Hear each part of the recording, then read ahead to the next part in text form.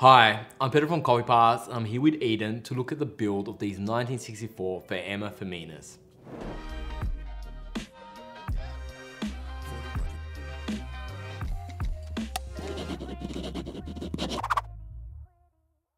Firstly, welcome Edin. Thanks man, good to be here. We first met in 2014 when you'd come into the warehouse and buy parts for your machine builds. And you were doing some pretty epic builds at the time. But for those that don't know you, do you want to give a 30-second bio to who you are? Yeah, so, I'm an industrial designer. I guess my technical trade background is, and started tinkering with coffee machines back in the day when I first met you. Humble beginnings that have led on to, a business of my own, doing customized coffee machines as Merdjanic Design. And before we dive into these machines, these machines actually started because I fell in love with Faemina in Newtown, and the shop owner, he had an antique shop and it was the one item in the shop he wouldn't sell to me. So in 2011, when I was traveling through the north of Italy, I found one and I bought it. That trip I ended up buying 3 and I sent them back. And I had them here in the warehouse on display, and Edin would come in and buy parts for the machine he was building. And one day he turned around to me and said, Pedro, let me build these for you. Let's do this, yeah. That was 2016. I know, seems like yesterday, but there you go. You actually not only built these, but I have a thing for 3. So I have 3 of these. And this is true, this is true. And I've got 3 Faema E61, so 1 group, a 2 group, and a 3 group. So you actually built my 1 and 2 group as well. And I had a Faema Lombro, which is also Levy built that. And you didn't do the Mazas, but I have 3 Mazas, which we actually did a video on a custom paint job as an honor to my dad. But before we dive into these machines, I have a question. Let me know in the comments below, what's your favorite lever machine? Either vintage or new? I'm curious to know what's popular out there. But going back to these, you want to talk about the build, the process? Sure. What it was like to work on these? Yeah, so I guess with every project, there's, you deal with them on a one-on-one basis and you deal with them as they are. I think with the restoration of a classic machine, especially something that has a particular aesthetic, like these Faeminas do, they're quite attractive. They've got that old school, almost Art Deco styling, that Italian, provenance about it. I think the important thing when you're restoring them, for me, is not to butcher them, but to kind of, enhance that character, that original quality, and just sort of bring back that original luster. You can never fully restore that old stuff, but you can kind of give it a second lease of life. And, hopefully you can score the right parts through someone like Pedro to, do what I would consider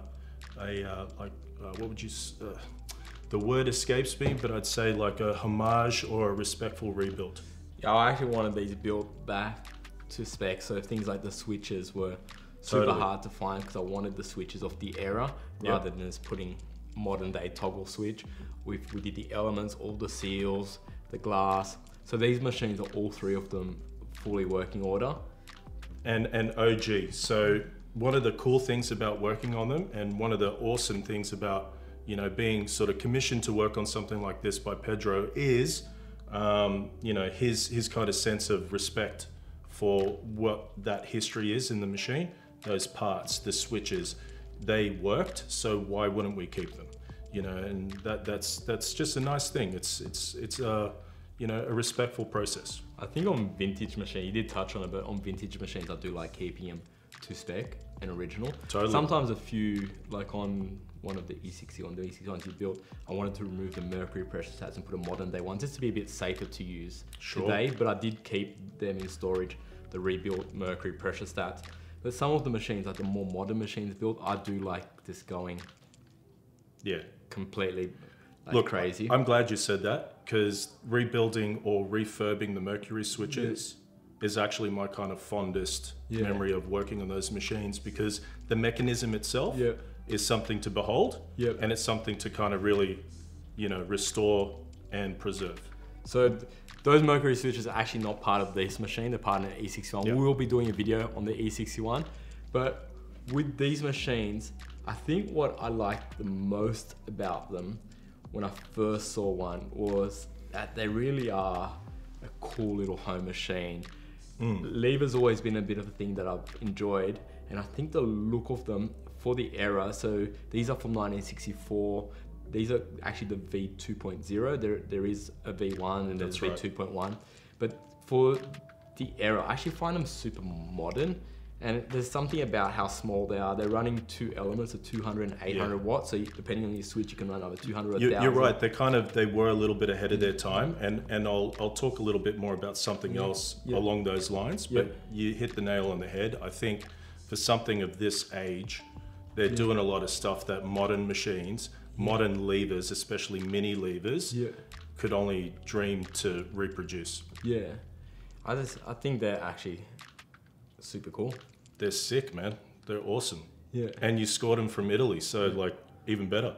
It was actually a fun trip. I don't have photos from that trip, but these were all in the northern Italy. The first one was bought in Florence, one in Milan, and then one just south of Milan in Lake Garda, which is kind of, we actually hired a boat and we were traveling around in a little village, and they had one, and I think like I had cash on me and they were excited. They didn't see value in these anymore. How cool is it that something so sort of compact, tangible, you know, hands-on or whatever, as a small project has such a history, a story behind it. And that's, I don't know, for coffee nerds like yourself and I, you know, that matters a lot. Edin, thank you for coming on. Thanks for having me. Now, if you haven't already, let me know in the comments below, what's your favorite lever? I am really curious to jump in and know, and if I do own one of them, I'll bring them on the channel and film it. Thank you again. If this video has brought you value, hit that thumbs up, and if you haven't yet, please subscribe. And Edin, see you on the next video. Done deal.